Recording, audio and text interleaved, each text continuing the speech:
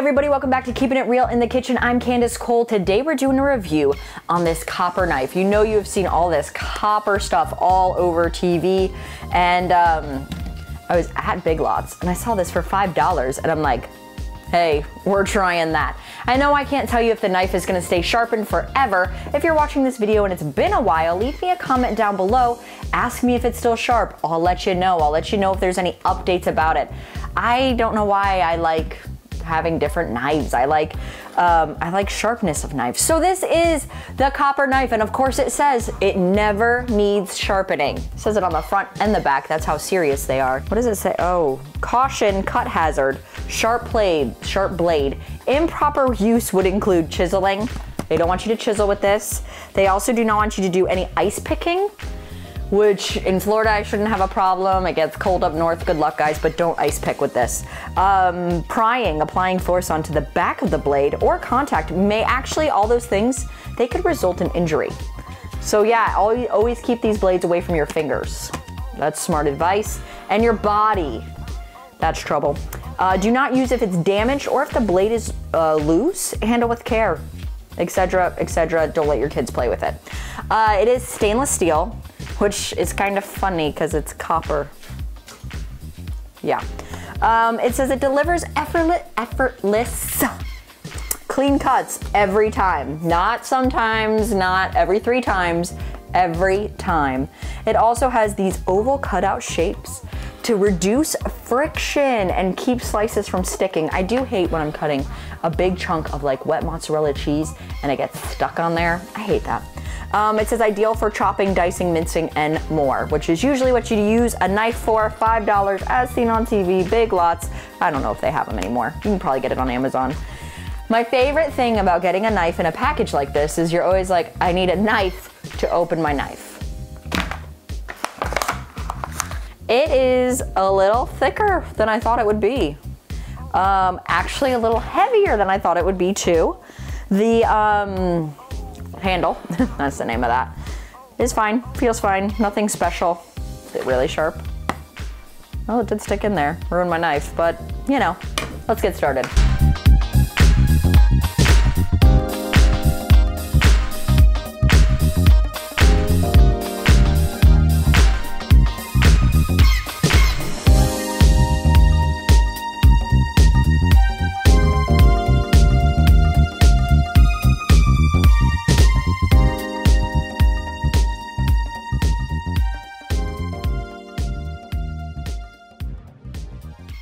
I always say knives are really good when you first get them because they're super sharp out of the package. Let's just try it on an apple. Huh. That took a bit more force than I expected. Let me try the front of the blade. It is requiring a bit of sawing. I have knives that work a little bit better than this, I feel. Let's see, let's do a little dicing.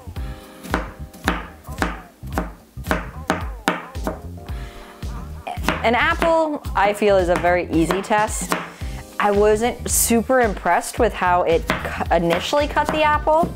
I mean, it feels like a nice thick blade, but I'm wondering if it's almost too thick. I don't know if that makes sense. I need this all diced up because we are making an apple bundt cake inside a rotisserie. If you haven't seen that video, check it out. Well, we need some diced up apple.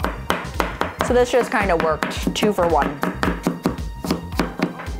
Keep away from your fingers, Candace. Well, I thought test number 2 might need to be a chicken, some sort of meat product. I've already cut a little bit. I did make this in the roaster oven too today, but let's see how it cuts some meat. Oh, that was pretty good. I have to saw it. I mean, normally I would anyway, but I liked it on the meat better than the apple. I gotta get a piece for my dog, hold on. Well, in this house we use a lot of cheese, so I figured that would be a good thing to try the knife on. Let's open the package with it. Gosh, who will eat this cheese that I cut?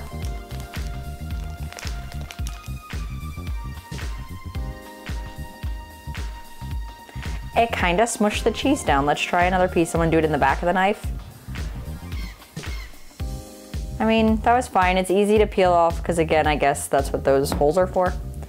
I feel like I'm putting a lot more pressure than I would one of my other knives. I'm gonna grab another knife and test just for me and for you. This is my Tamagotchi green knife. I do like this one. Let's see if I feel a difference. Now it's bigger. Yeah, that took pressure too. Try again. Oh, that was uneven. Okay, they're similar. They're similar. They both take more pressure than I assumed that this one would. I just thought this was like so sharp. It was gonna cut through it like butter. Oh, cutest puppy down here ever. You wanna see it? Give him my little cute puppy. He's looking for food. He wants some chicken, I know. If you know me and you've watched the show, you know I like to do reviews and not always use the product for what it should be used for or do something different with it. I mean, there's a good chance you're gonna cut up some candy, some chocolate in your life. Today, that's what I'm gonna do. I have some Reese's peanut butter cups with Reese's pieces inside of them. These have been in my refrigerator, so they're a little bit hard, but I wanna see how it dices up some chocolate.